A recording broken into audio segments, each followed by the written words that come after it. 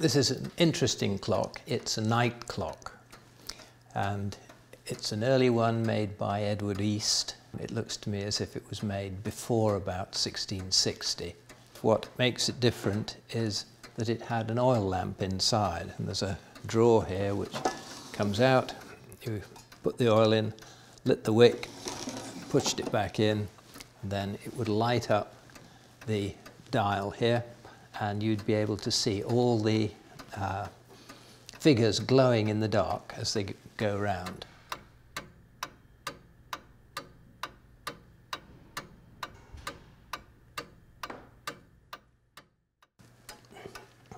Here we are at 45 minutes past 7, and I'll just move the dial forward and you'll see the 8 start to appear as the 7 disappears, and then when they're exactly in line, the clock will strike 8.